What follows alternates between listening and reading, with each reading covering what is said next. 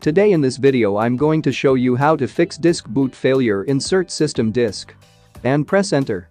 If your computer begins displaying the message, disk boot failure, insert system disk and press enter or no system disk, it means that the PC cannot start because it cannot find the operating system, OS. Disk boot failure can be the result of many possible causes. This how-to will walk you through the most common ones and show you how to solve the issue. In each case, causes of Windows disk boot failure. First problem: incorrect boot order in BIOS.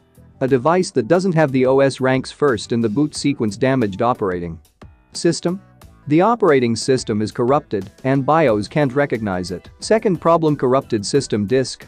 The system hard drive is damaged, unreadable, or unrecognizable. Third problem: improper new hard drive configuration. The new hard drive is configured improperly. Step 1. Restart the computer. Step 2. Keep pressing F2, Del, F8, F10, or F12 while your system boots to enter BIOS.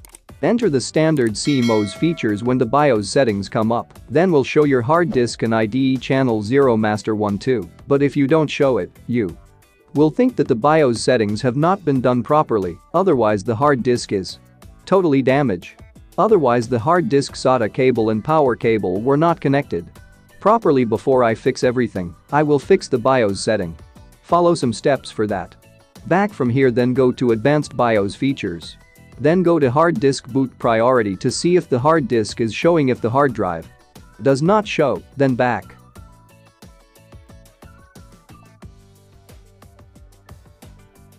And see the first boot device is disabled here. You must select the first boot device hard disk, but if you do not understand, then back now. After backing up, make the load optimized defaults and then OK. The reason for this is that your BIOS settings will be the same as before. Save the BIOS settings by pressing F10 after load optimized defaults. After saving the BIOS settings, your computer will restart. Thereafter go to BIOS settings. After restart, then go to standard CMOS features and see if your hard disk is showing, or if not, show. Back to the rhythm. Then enter integrated peripherals, then IDE prefetch mode must be enabled.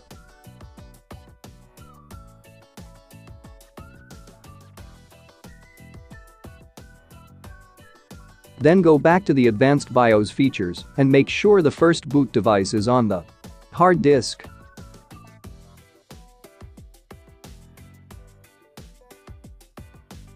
Then go back to integrated peripherals and enable NB SATA control if it is disabled. Simply load optimized defaults solve all the problems in many cases.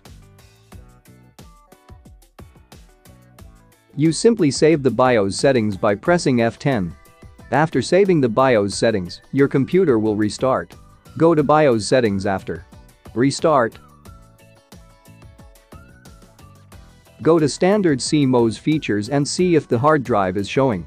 Yes, now the hard disk is showing, and if your hard disk does not show, then see the next method. Your problem has been solved.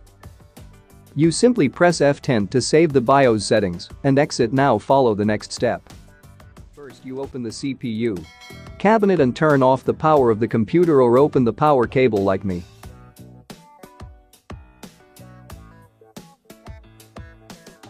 After unplugging the power cable, open the SATA cable and the hard disk power cable with your hard disk and clean it well with a cloth. In fact, disk boot failure. Insert system disk and press enter message telling you that the computer is having problems in communicating properly with your hard drive. Clean it well and put it back in the same way as the cables were laid. And your SATA cable is attached to your motherboard. Open it, clean it well and put it back in place. Then turn on the computer and see if it works well, and if not, OK, follow the next step. Change your SATA cable and try changing it if you have another SATA cable. Most of SATA cables have problems. You just have to change the SATA cable once.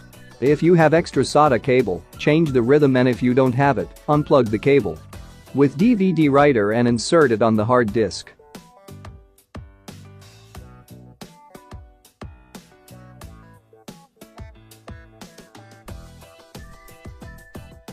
The power supply has two power cable connections, one of which is connected to a DVD writer. Open the power cable and insert the hard drive. If it still doesn't work, then if you have an extra hard disk, insert it and boot the computer. If your computer boots, then you will think that your previous hard drive is totally bad. If you still have problems with these things, buy a new hard drive, install Windows and run it, or take it to a computer repair shop to show it. This problem occurs when most of your hard disk is not connected to the proper cable and when the system is corrupted. If the computer does not boot after doing all this, then you must take it to the computer repair shop. If you like the video, don't forget to like, subscribe and share my YouTube channel.